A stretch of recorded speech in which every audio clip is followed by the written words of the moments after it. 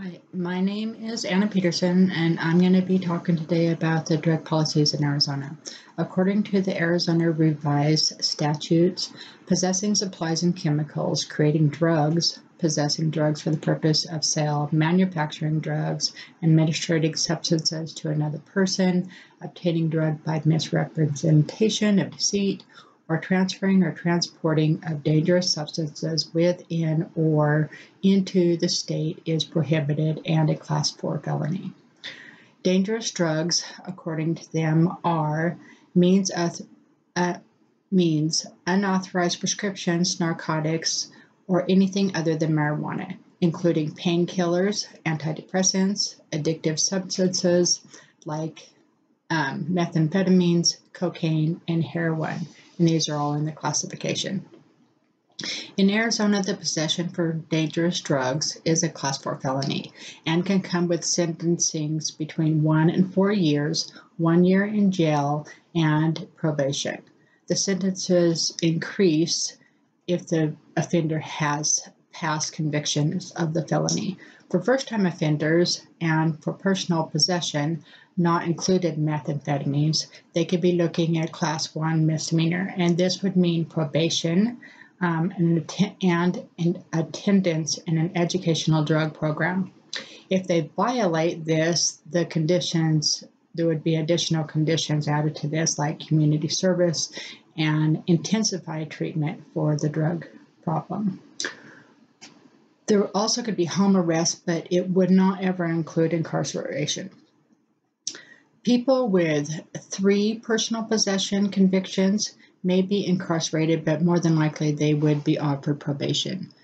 The manufacturing, possessing for the purpose of sale, administering, transferring, transporting, or having supplies and chemicals for making meth are Class 2 felonies. The Civilian Law Group states that Class 2 felonies come only second to murder and is punishable from anywhere from 3 to 35 years in prison, depending on the defendant's past history. Class 3 felony possessions of supplies and chemicals to manufacture other than methamphetamines is usually between 2 and 9 years. For first-time offenders, those with no priors could be sentenced to probation.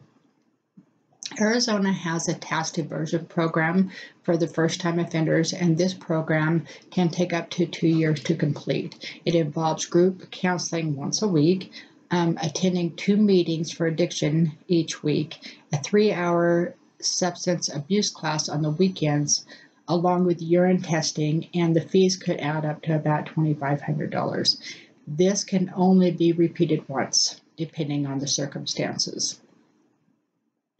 I think the biggest difference out of all these that are mentioned is the same as what our Chapter 5 talks about in Drug Society and Criminal Law, and it talks about the difference between personal use and trafficking. Trafficking, which includes the manufacturing, distributing, and possession with intent to distribute, and the personal use are usually small amounts, suggesting that there's only enough for the person to use. No large cask is found, and no baggies, which would suggest they were going to break it up and sell it. Although Arizona seems to be showing that they want to help those who are using only for personal use and for first-time offenders, and they give them a chance for rehabilitation, I think that those who are selling, distributing, need to have opportunities for this rehabilitation also. I feel that penalties for the Class 2 felonies are too severe. 3 to 35 years is too long. And even for Class 3 felonies, 2 to 9 years, that's way too long. Locking people up doesn't solve the problem. It doesn't take care of the issue. Educating people about drugs and addiction will take care of the root of the issue and giving them the opportunity to get their rehabilitation. I think there will still be those who continue to use and distribute and manufacture drugs, but using preventative measures and opening up recovery as an option in lieu of prison will decrease the problem. I think everyone should be given the opportunity to receive treatment over incarceration. Treatment lasts between 60 days and 2 years.